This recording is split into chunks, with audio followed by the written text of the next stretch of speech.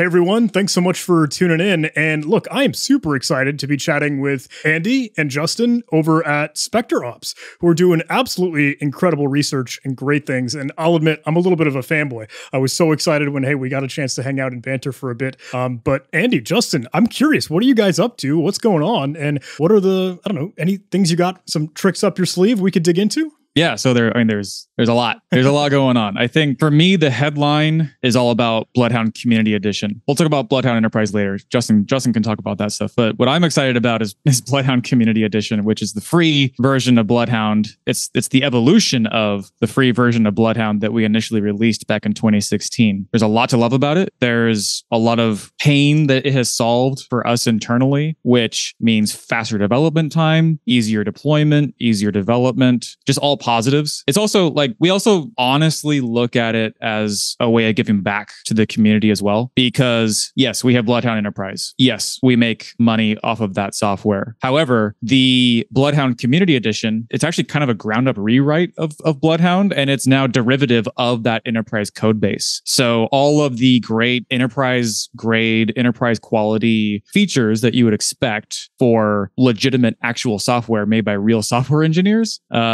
not me, you can expect with Bloodhound Community Edition. So there's a lot to love about it. I've got a couple of cool things I think that, your viewers might want to look at. I guess before I show any of that, does that kind of set the stage pretty well, do you think? Totally. Look, I am more than happy. I'd love to tee you up for some of those demos. But could you actually maybe even just level set? If folks are tuning in and hey, what the heck is that word Bloodhound? What is that? What are you using it for? And I know, look, the new Community Edition launch and release was something, we're super excited about. And that was pretty recent. I don't know, was that Black Hat time around then? Yeah. But super stoked to see how much easier it is now. And just the fact that, like you mentioned, look, it's free. It's accessible to everyone, and it's giving back to the community that I know tons of penetration testers and even defenders, hey, blue team folks that are I want to use Bloodhound as my knee-jerk reaction in an environment just to see the lay of the land. But I'll let you color the picture if you'd like. Sure. So what do you think? Should I explain kind of what Bloodhound is in the first place and what problem we set out to solve? Let's do it. And if you've got any visuals along the way, that would be super cool, but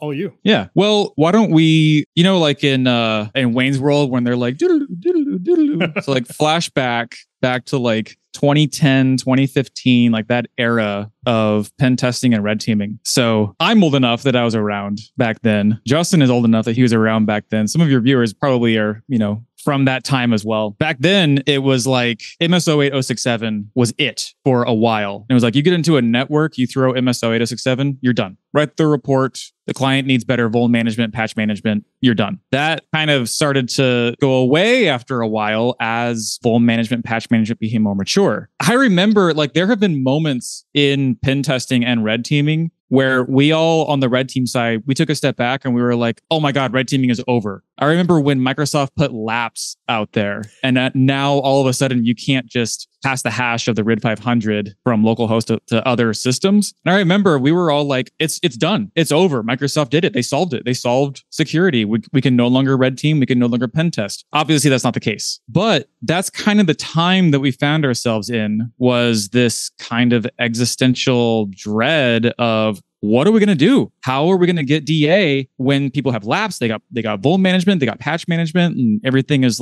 really, really strong. So at that time, there was this methodology that came about that a lot of different teams kind of independently all discovered simultaneously. We called it derivative local admin. So Justin Warner coined that phrase. And then Microsoft called it the credential shuffle or the identity snowball attack. But it was basically get local admin somewhere, dump creds out of that box, pivot somewhere else, dump creds, pivot somewhere else, dump creds over and over and over and over and over until finally you get DA. And so that worked. It was tedious, but it was extremely reliable. And kind of the missing link of taking that methodology and making it a real thing was collection and automation of the data that you could get back. We needed a map. We were all just kind of feeling around in the dark, guessing well, maybe I'll pivot to that box and maybe there's DA logged on, or maybe that user has, a lot of privilege. We didn't know. We had no way of telling outside of maybe they're in a group called local admins, whatever. So that's why we created Bloodhound in the first place back in 2016, is we wanted a way to collect all this data that at the time was accessible by anybody who's domain authenticated,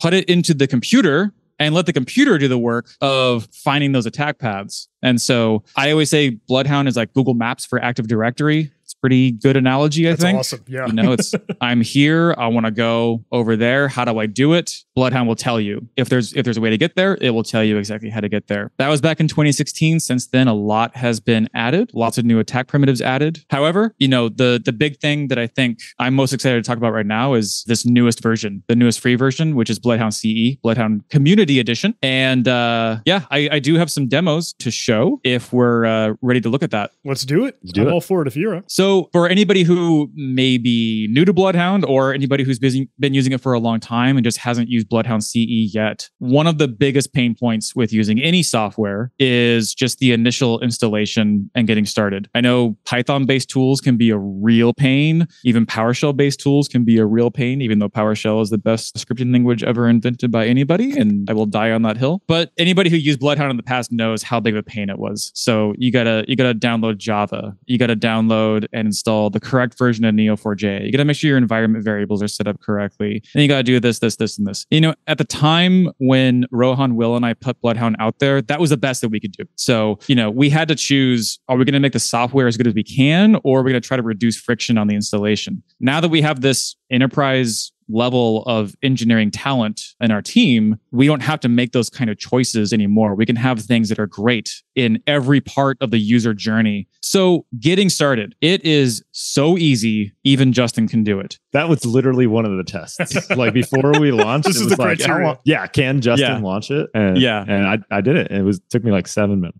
Yeah. So this is our documentation, support.bloodhoundenterprise.io. This is this documentation for BHE and BHCE. So installing Bloodhound Community Edition, you need to have Docker. Okay. So that's free. That's not a big deal. Once you have Docker, if you're running in Bash, you can literally copy this command, paste, hit enter. So this will download the images. It will configure the containers, start them up, get them talking to each other, create the Neo4j database with the correct version, all that stuff. It'll do everything for you.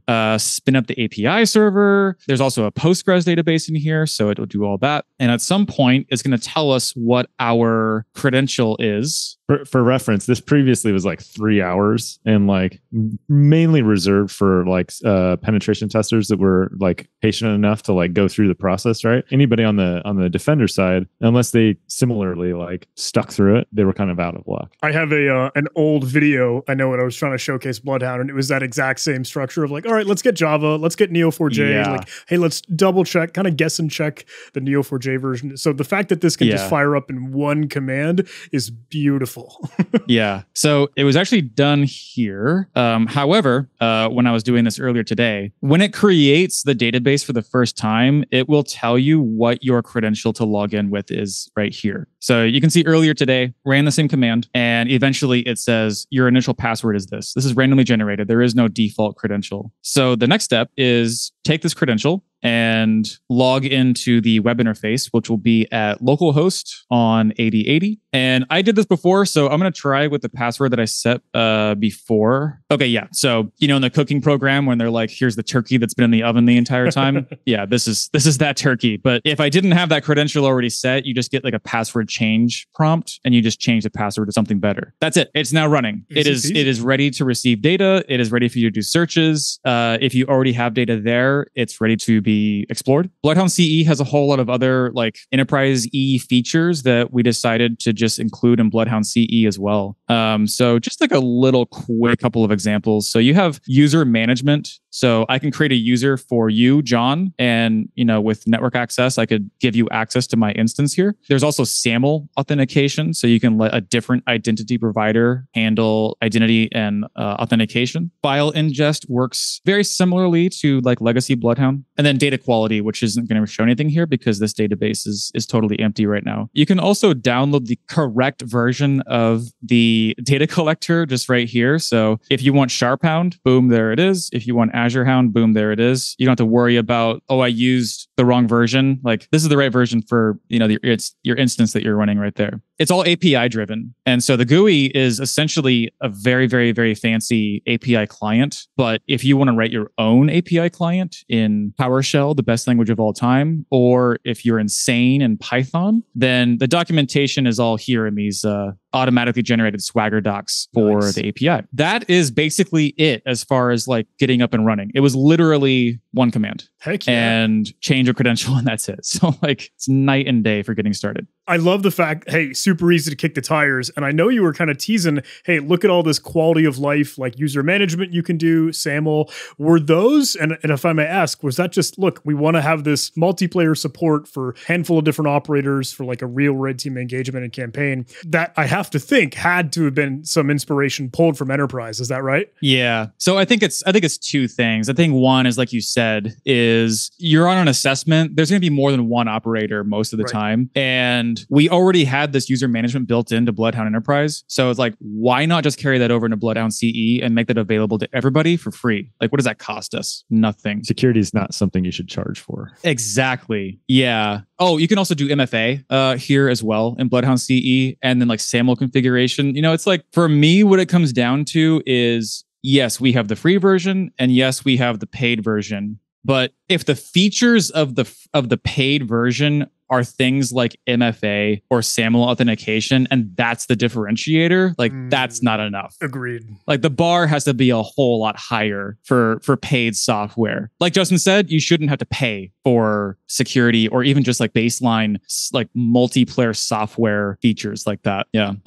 Yeah. Cool. I didn't mean to stomp on you though. I'll let you keep cruising. No worries. Yeah. It's a good question. Yeah. All right. Yeah. So here's my other turkey that has been in the oven even longer. And this is actually a Bloodhound Enterprise instance. So this is running up in AWS, but the performance and the features that you'll see with what I'm going to show here are exactly what you could expect with a modern laptop where everything's just running locally. So as a pen tester, as a red teamer, what is my favorite thing to look for? Domain admins. So I'm going to search for domain admins, and I'm going to look in the Titan Corp domain. Got them. Boom. On the right-hand side over here, this is our entity panel. So this tells you information about this node that I just clicked on, which represents obviously the domain admins in this Active Directory domain. Got different information about it. Here's the SID. Does it, have ACL inheritance denied? Does it have the admin count set for true or false? What I can also see are some things that would be familiar to most users, or maybe new if you're new to Bloodhound. Domain admins. I'm a pen tester. I want to target those users. I want to know what computers they're logged onto. So I can click on sessions right here, and I can see for any user that is a member of the domain admins group, whether directly or through nested security group membership, what computers are they logged onto. So if I'm looking at this and I see this computer right here called App 6, it's got all these different domain admins logged onto it. Like, you better believe that computer is going to be at the top of mind for my entire time looking at that environment. Like, that computer is like target number one. And this computer too, maybe this computer even more so. This like App 5 computer. Other interesting things that you can see within this entity panel. So we clicked on this computer. We can see who are the admins on that computer. I prefer the sequential or the stat layout personally. Also kind of brushing over, but the performance difference from this version of the GUI to the old version is kind of crazy. Like drawing out this number of nodes that quickly is kind of insane. That was smooth as butter. It's super, super smooth. Yeah. So the local admins on that computer. So we've got the domain admins group and all those people, but then you have these other like one-off users, and then any other group that's going to be listed here. The members of those groups are also going to be represented. So office admins, and then, there's group nesting there, et cetera, et cetera, et cetera. So I can see for that computer who the local admins are. I can see it visually, but then what I can also look at is I can see the list representation here as well. Anything in this list right here, I can click on, just like you can click on a node in the graph. You can click on a node right here to see, a zoomed in view of that particular thing. All right. It's Monday morning. It's 9:25 a.m. I don't have domain admin yet. The imposter syndrome is setting in. So I want to find out, how am I going to get from domain user to domain admin? Switch this to the pathfinding feature, and we're going to start off from domain users at Titan Corp. Our target is domain admins at Titan Corp, and there is our attack path. And actually, I want to rewind real quick, and I want to re-enable this and then rerun that query. So domain users, which will include basically everybody most of the time, has RDP rights on this computer right here called App 4. So with RDP rights, I can RDP to the computer as almost anybody in this domain. And then as the pen tester, your job then is to either escalate rights or already be escalated. In our experience, escalating rights in most Windows systems, it's just a matter of time of finding an unquoted service path or a DLL hijack opportunity or something. Like there will be something there that will let you escalate to the system user. Once you do that, the computer has 3 different users who were logged onto it interactively. So dump their credentials, and then they are each members of the domain admins group. So then you get a domain admin clear text password. However, let's say that I don't want to RDP for some reason. Well, we can change the rules of how this pathfinding works. Just like Google Maps, you can say like avoid toll roads, avoid highways, whatever. So we can say avoid RDP. So I'll bring up the filter modal, and this is organized into platforms and then tactic, I guess you could say. RDP is a lateral movement tactic. So we'll uncheck can RDP. And then when I hit apply, it's going to rerun the search, but it's going to say don't include RDP and see if there's a path then. So when we do that, then we see that yes, there is. So now instead of RDP being our first step, the domain users group actually has generic all over a user, which there's many, many ways to skin that cat. That user has admin rights on app 5, the computer from earlier that was like target number 1, where all those domain admins are logged on. This path is relatively simple, but even this relatively simple path would have taken days to find by hand because Active Directory Windows, it doesn't know for any given identity or any given principal what privileges that thing has. Like that question doesn't even make sense to ask with built-in tooling in Windows and Active Directory. What if you don't know how to execute a path using generic all? I am so glad you asked, Justin. That was going to be my next question. Yeah. So yeah, like there can be things here that might seem kind of esoteric or they might seem more complicated than they actually are. So any of these edges, so the things that connect the dots, these are called edges or relationships. You can click on them and it will bring up, instead of the entity panel, now we have the relationship panel. So it tells us the source, the target, whether it's an ACE type edge, if it was inherited, and the last time this was collected. And then also we have just general information about what this means, just a plain English statement. So the members of this group have generic all on that user. Okay. This is also known as full control. The privilege allows the trustee to manipulate the target object however they wish. Okay. Well, what if I want more detail? What if I don't really know what that means? So we have 2 different options. You can see Windows abuse. So maybe you are running a beacon, with Cobalt Strike on a Windows host. Here are the actual commands that you could run in order to execute this part of the attack path. Okay, well, what if I'm not on Windows? What if I'm in Linux? Got you covered there too. So Linux tooling is covered here as well. Okay, so that's nice. And this goes into like command by command exactly what to run or what an attacker can run. And then also for each of those, we'll have OPSEC considerations, including maybe even an event ID that will be generated if it's enabled. And then also references for further reading and generic all, like there's so many references. But yeah, just like, what I think about is, I forget how to execute these attack paths, like there's a lot of them. There's a lot of different kinds and there's a lot of different scenarios that you can find yourself in. So these references can be very, very helpful for refreshing your memory or for going deeper into, how exactly would a real adversary abuse this? So I have a couple other things to show if we have time. Absolutely. I would love to say, though, look, I know there's a whole lot to love with Bloodhound, but man, that is by far my favorite feature. Because, I think nice. A good amount of the audience may very well just be students or folks really super duper interested in security and want to get into this ethical hacking, pen testing work. But when they're taking a lot of those security-based exams, like hands-on application-based stuff, and they're working in an Active Directory environment, Bloodhound is, again, the necessity. It is such a vital, critical part of that work. Sure. And then, look, it's not just the map. I love when you can right-click the edge and take a look at those abuse options, because that's your compass. Here's how to do it. And look, it's the whole guide for everything that you need there. So I love it. I'm sorry. I'm fanboying again. Yeah. I think one of the things that we've tried to get really good at is reducing friction. So if someone is a student, if someone's like junior chipmunk pen tester, we know the friction. We know what stands in the way of that person being successful because we've been there. And the same is true on the defender side, which Justin will touch on with enterprise. So a really big part of what we try to do is reduce that friction for our users as much as possible by understanding what exactly is it that they're trying to get done in the first place. And if we can reduce that friction for them, then that means that they can be a better security professional for their organization, and then they can improve their organization's security posture, which is just that's the outcome that we want to create, right? So let me show a couple other things. I have a couple other turkeys to pull out of the oven. So let's take a look at this user called rvoit. And just like kind of an interesting thing to look at. You talk about security group memberships in Active Directory, and anybody who's tried to unravel those by hand knows how huge of a pain that is. So I found this user in our data set that has a pretty interesting security group membership map to look at. So this user, they belong to all these groups right here. But then because this group has been added to these other groups, and because this group added to that group, et cetera, et cetera, et cetera, you wind up with these chains of security group membership that, you know, for an attacker, this is interesting, but also just for an Active Directory administrator, if you're wanting to do some hygiene on maybe overlapping or redundant security group memberships, this can be a good way to like start to discover some of those. And things spiral out of control so quickly because of security group nestings. And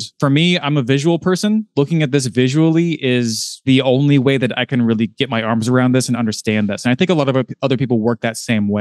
Some people are happy to be in a terminal all day, every day, and just have nothing graphical. I'm not that person, and that's okay. So I think that's pretty interesting. Also, for where a particular user has local admin rights, there's this user, which if we come down to local admin privileges, we can see kind of another example where this user is added to a group, that group is added to a group, that group is added to a group, the domain admins, which this is a small environment, and the domain admins has local admin everywhere there. A typical audit where you're trying to see who's a local admin on any of these systems, you're going to do like net local group administrators and call it a day. But that's not even close to the real story. And this is a good example showing why that is. Okay, a couple other things I want to share real quick. So we have the Cypher input box back in Bloodhound CE now, which includes syntax highlighting. It includes some autocomplete suggestions and all that kind of stuff. And then in this little folder right here, we've got the pre-built searches. So for example, I can find all the domain admins, and that will cover all of the environments that I have any data for. So I can see this is a very large domain admins group. This is a pretty small one. These are distinct from one another. Related to that, I can also map the Active Directory domain trusts or forest trusts. And I can identify clusters where these domains trust one another, but not any of the other ones. These 4 domains are in a forest and trust one another. And so as a red teamer, if you're looking for doing a SID history attack, or like SID hopping, golden ticket, etc., like this is the kind of data that you need to do that intelligently and quickly. One last thing I want to show. So we're looking at just Active Directory right now, which has been our bread and butter for a long time. We also have support for Azure. And so I've got a cool attack path to show in our Azure environment. And it's going to start off from an application or an app registration object, this one right here. And it's going to end, let's say, at my user. So my A Robbins user in that tenant. Okay. So let me just walk through this real quick, and then I'm going to hand it over to Justin to start talking about Bloodhound Enterprise. So here is our Azure app registration object, and we'll say that this has been compromised, or maybe even it's like a foreign app that somebody has consented to certain rights for that app in the tenant. So that app, if it wants to authenticate into the tenant, it will do that using a service principal. So the app runs as the service principal, meaning I can authenticate as the service principal if I control the app. This service principal has the VM admin login role assignment on a virtual machine within Azure RM. Well, what does that mean? That means this. It means that you can RDP to it. You'll be a local admin on that system. This VM has several different managed identity assignments, including these 2 right here. So these map back up to Intra ID. Can't say Azure AD anymore. Intra ID service principals. These service principals, there are many, many, many different options from here where you could go. This path right here, this service principal owns this other service principal. So it can add a credential to the service principal. This service principal has lots of different options. users, including the abusable Microsoft Graph app role of app role assignment.readwrite.all, which means that it can give itself role assignment.readwrite.directory, which means that it can promote itself to global admin. And then once you're global admin, you have control of everything, which means you have control of all the descendant objects under that tenant, which then lands you finally at the destination, which was my user there. So little demonstration of our Azure support there. I'm probably ready to pass it over to Justin to talk about BHE if he's ready for that. Yeah, absolutely. Guys, this is just too cool, though.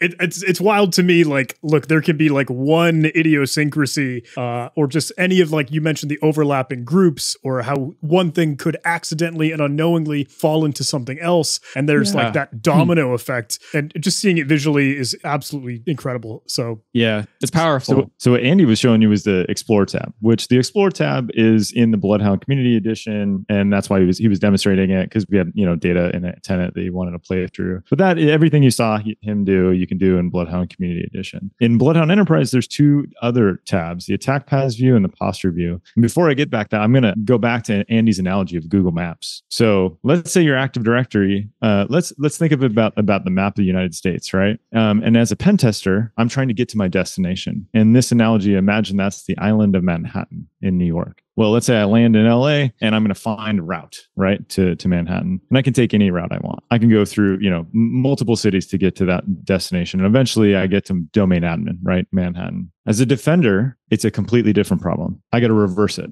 I got to defend the island of Manhattan. So previously, when, before we had Bloodhound Enterprise, it was like, well, what road do you shut down here? It's just kind of silly. It's like, well, is removing this road between Kansas and St. Louis going to do anything to prevent me from going to LA to New York? Like, no, right? So we had this idea, well, Manhattan is an island. Why don't we identify all the bridges into Manhattan and blow them up, right? Like Dark Knight, right? Like Dark Knight. Exactly. I'm going to get put on a list for saying that. You added the Dark Knight caveat, so we're good. Yeah, Dark Knight was a very important caveat. So that's the concept behind Bloodhound Enterprise. We're doing this from the crown jewel assets. If you're watchers or like viewers are familiar with like privileged access, like in the enterprise access model, if they've ever heard of tiering, like tier 0, we do all of our analysis from those crown jewels, or the things that we want to remove the ability for an adversary to get to above all else, right? Like domain admins, domain controllers, any group policy object that applies to those things, all the members of those groups. So when we deploy Bloodhound Enterprise, we automatically pull every one of these assets out of the domain, and I can add additional ones. So if I have an Azure Sync server, I'm going to add that into, because it has rights that it needs to hold.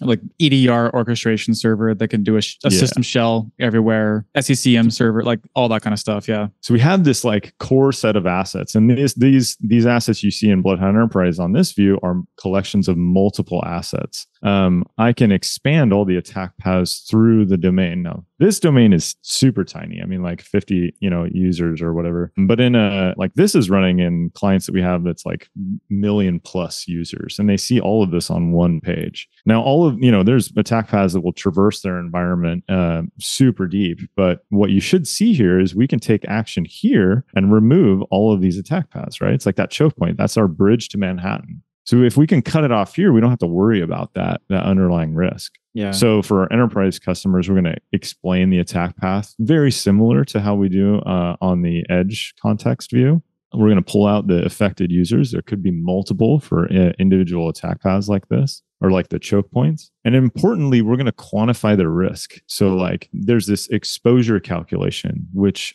calculates the users that are actually connected to that choke point. So like think of my analogy, how many people can get to the Brooklyn Bridge or the Lincoln Tunnel, right, in New Jersey. So I want to take action on certain choke points faster than others. Like, big clients, they have tons of stuff going on every day. If I have 10 total choke points that I'm looking at, what's the one that I can shut down today, or the top 3 that might be able to have the greatest reduction in risk? Yeah. I think there's for the past 20 years with Active Directory, I think security auditors, red teamers have always been kind of stuck with two different sides of the same kind of extreme, which is on one side, you say, well, you should enforce SMB signing because that will increase your security. Like, okay, yes. However, most people who have been in operations know how difficult it actually is to sell that to the people who keep the lights on in Active Directory. Directory. And then also it's like, does it really increase the security posture? Like, it's really hard to measure that. And things that are hard to measure are hard to like sell internally to the people who actually have to go do those things. And then on the other extreme is like, well, you're just going to have to burn it all down and rebuild, or you're going to have to migrate from Active Directory to some other identity platform. Yeah, that's never going to happen. Almost no organization is going to buy into that. And then you're also kind of stuck with the same problem is like, did that really have an effect on our security posture, or are we just out of the frying pan and into a different frying pan, with a different brand name? And so what we're trying to do is we're trying to solve the problem of attack paths. And by presenting the information this way, the findings are prescriptive. So they're precise. It's not turn on SMB signing everywhere. It's get rid of this one particular privilege. And then it's also empirically measured. So it's the so what? Like, well, what if I don't do that? If you don't do that, that means that if anybody lands anywhere in the network, they're going to be able to escalate to tier 0 through this one particular connection. And then they're going to be able to do anything they want, deploy ransomware everywhere, like have access to all the data, all that kind of stuff. So that combination of it being prescriptive and precise and empirical means that our customers, they're actually making progress on this attack path problem. Yeah.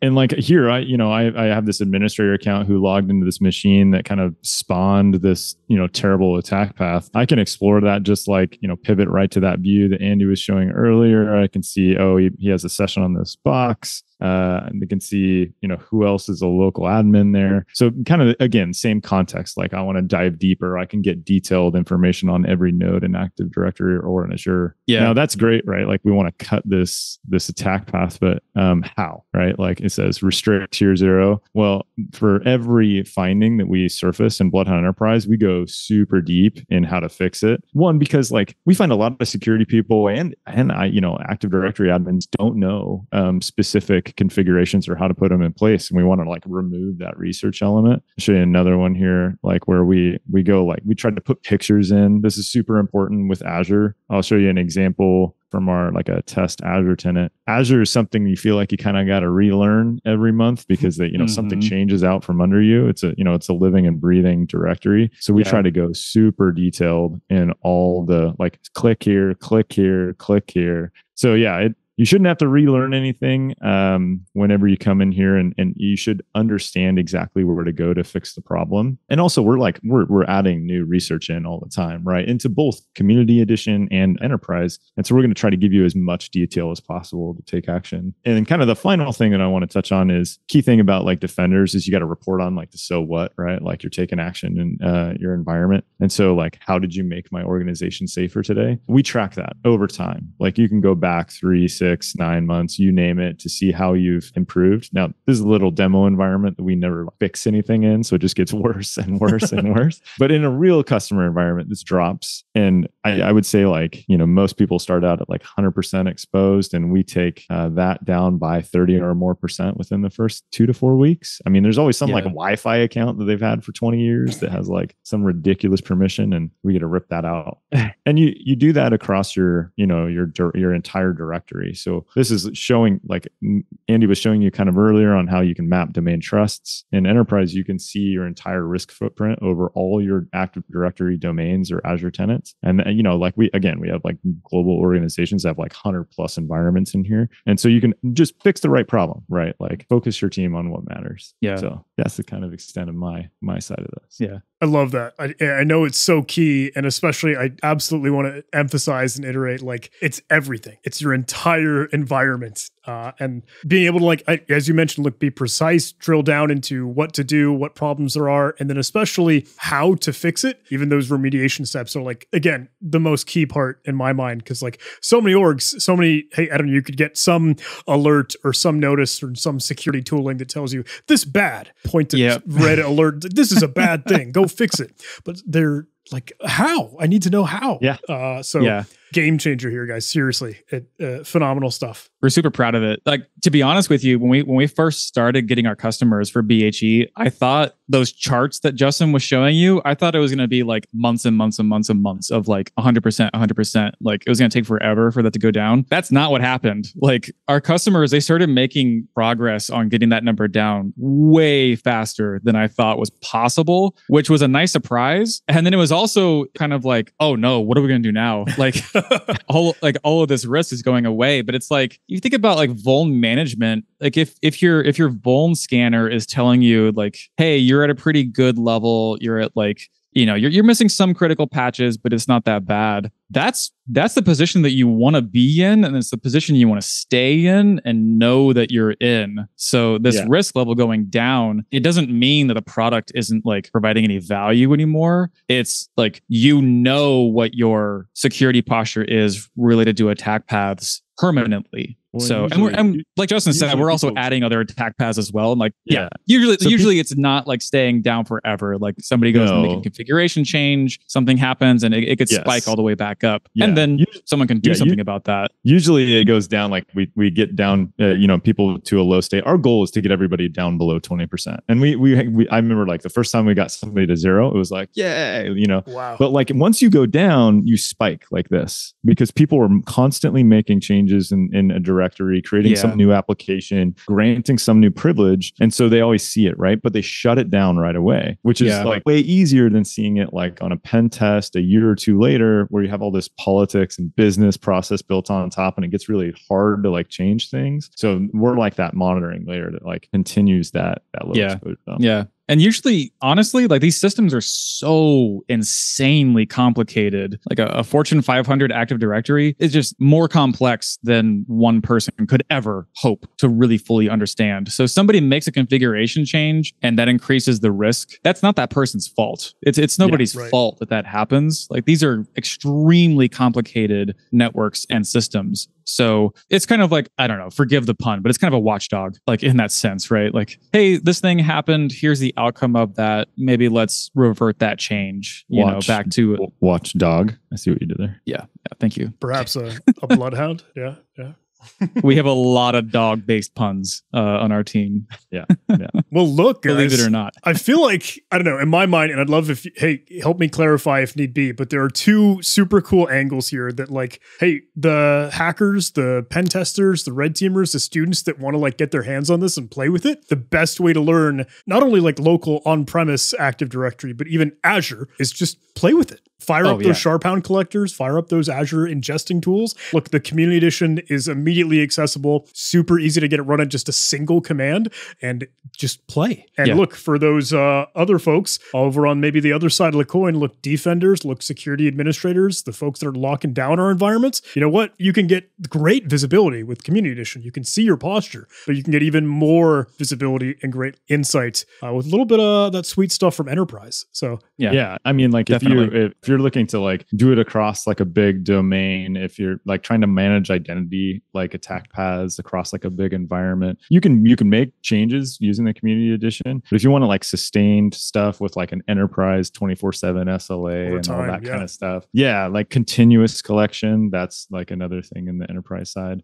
That like for defenders, that's why we built it. So excellent. Well, hey, I could sing your praises for like days. But I would love to include some links in the description to let folks know, hey, how they might be able to get their hands on Bloodhound and chat more with you all at SpecterOps. But look, am I forgetting anything? Is there anything else that you think is really cool? Hey, here's a resource, here's a reference for you. Or I think we're sitting pretty, guys. This is phenomenal. Yeah. We're always working on cool stuff. Yeah. Yeah. Stay tuned for the end of the year. Yeah. Bloodhound Slack. Is that a thing that's always popping off? Okay. Bloodhound Slack. Yep. So that's a good place to get support, not only for our stuff, but there are other, like, I think probably the best Golang security channel might be in the Bloodhound Gang Slack. We're working on new features all the time. We're working on incorporating the ADCS research now. We're going to try to have that out as soon as possible. I don't know if I want to say more than that. Yeah, I heard that little teaser from Justin, like, hey, stay tuned for the end of the year. So we might have to hang out again, guys.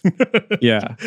So we're constantly working on new stuff and trying to make we're trying to solve the problem of attack paths. Like, it's honestly, we've been talking about PS exec for too long. On the red team side, it's kind of boring these days. Like, if we're talking about PS exec 20 years from now, I mark that as a personal failure. And so we want the whole lateral movement privilege escalation story to fundamentally change. That's what we want. And we're trying to be part of that, and we're trying to do what we can to make that happen. Absolutely. You are on the front lines and you guys are crushing it. So, hey, hats off from me. And this has been an awesome conversation. I love the show and tell fireworks. Thank you so much, Andy and Justin. Keep in touch. And I hope, hey, we'll get some other new eyes coming in from our chat today. Thanks so much. Yeah, thank you. Thanks, John.